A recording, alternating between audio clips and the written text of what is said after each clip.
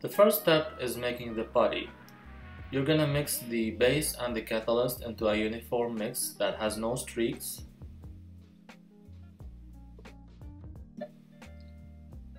You will then roll it and make it as a small sausage.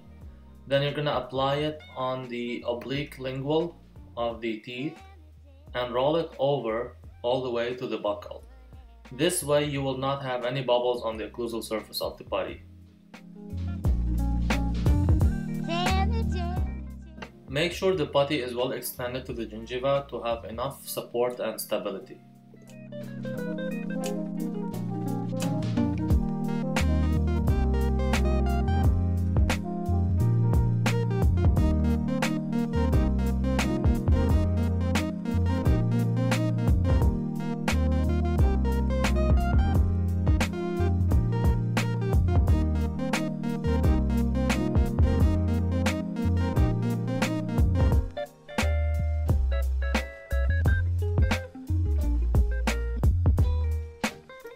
Once the putty sets, remove it and check if there are any voids in the internal surface of the putty. The next step will be cutting the putty in the center of the tooth prep that you're going to be doing. I am here cutting in the center of the putty. Now make sure to place the putty against the bench. I am holding it here so the camera can show it better, but just be careful not to injure yourself while you're cutting the putty. Now once the blade crosses the other end of the tooth, I flip it and I continue cutting all the way down, as you see here.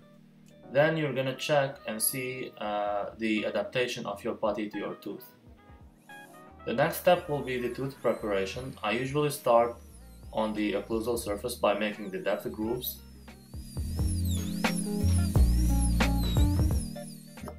I usually use a large chamfer burr that has a 1.2 mm diameter, and I go about 2/3 of that burr. That way I will have a range to make any corrections and reduce more if I need to.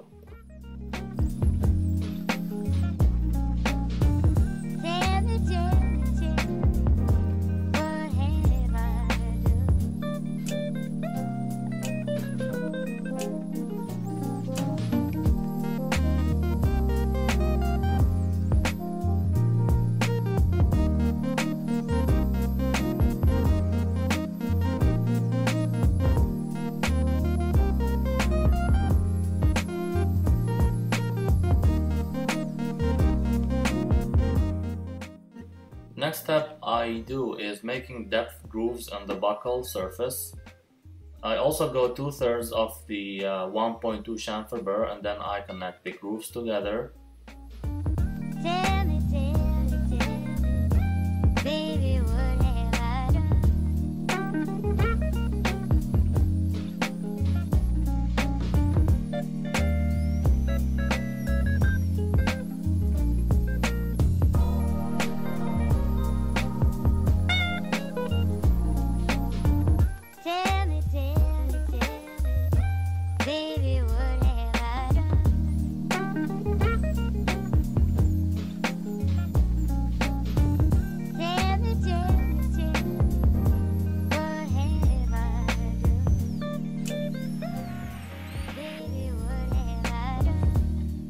Then I do the same steps on the lingual wall as well, with starting with the depth orientation grooves and then connecting them.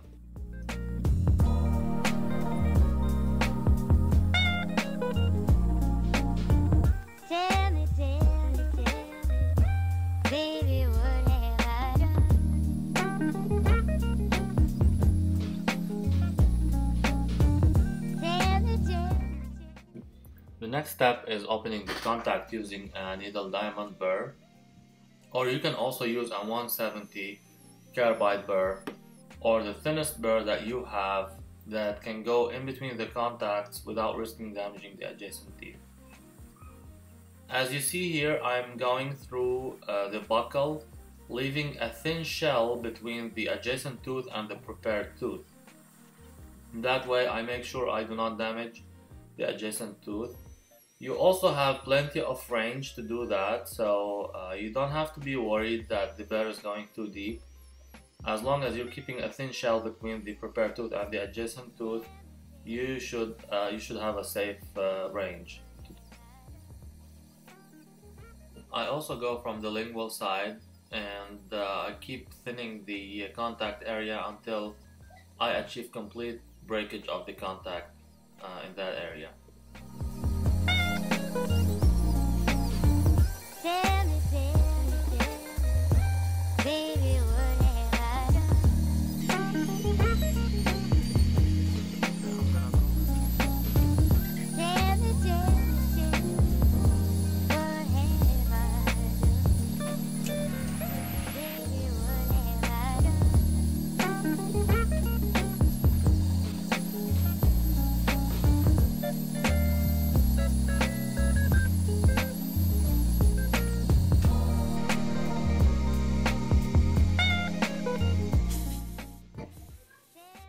Once the contact area is flat, use a hand instrument to break the thin shell that you created, and that will achieve the safe contact breaking without damaging the adjacent tooth. Then make sure you flatten your finish line in that region using the same burr that you used, or any thin chamfer burr that can go interproximally without damaging the adjacent tooth.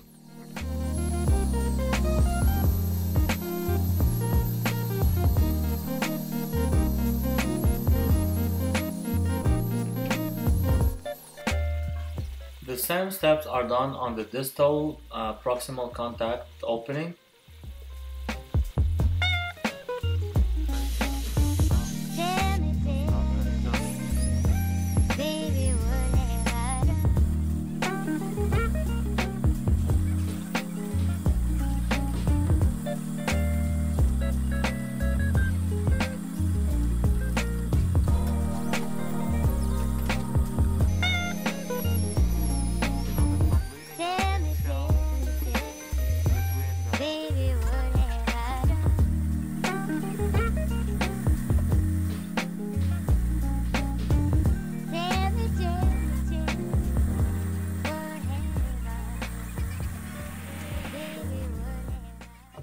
I then use a large chamfer burr to refine my preparation, round the sharp angles, and finalize the reductions.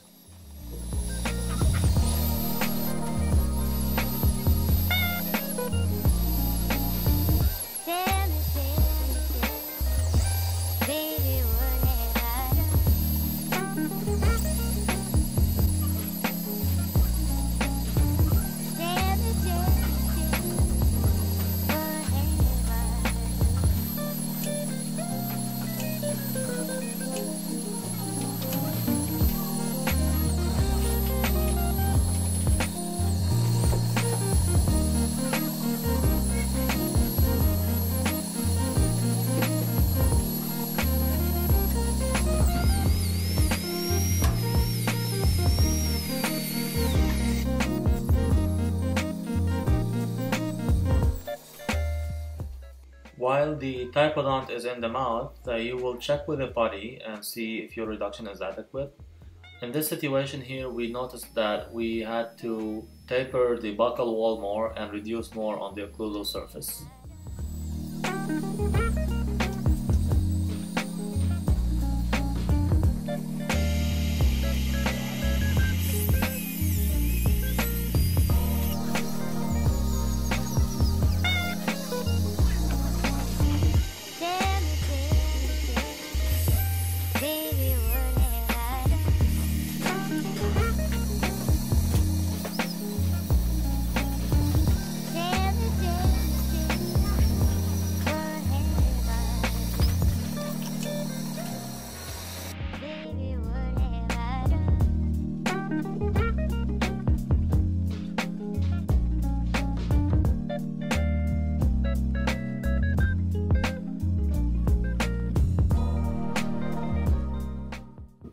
So the next step is making the provisional.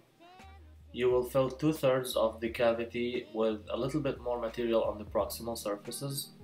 Then you will place the putty back and make sure it's all the way seated. Once the integrity starts to set, remove the putty and clean off the excess.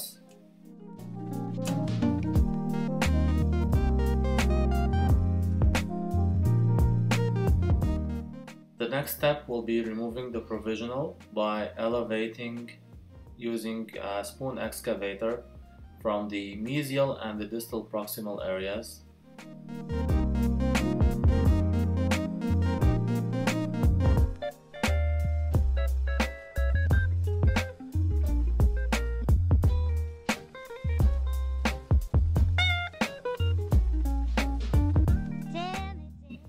Once the provisional is removed, check for any overhangs or overextensions and use a coarse red softlex disc to remove those overextensions.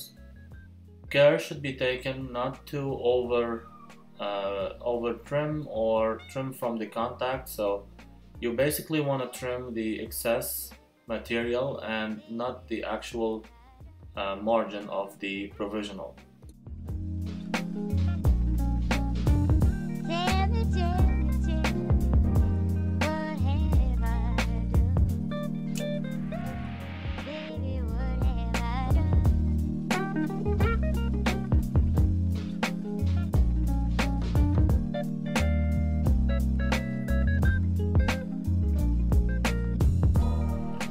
Upon checking here, we noticed that there is some overextension on the proximal surfaces of the provisional, so we reduced more of the proximal margins here of the provisional, and then we checked again.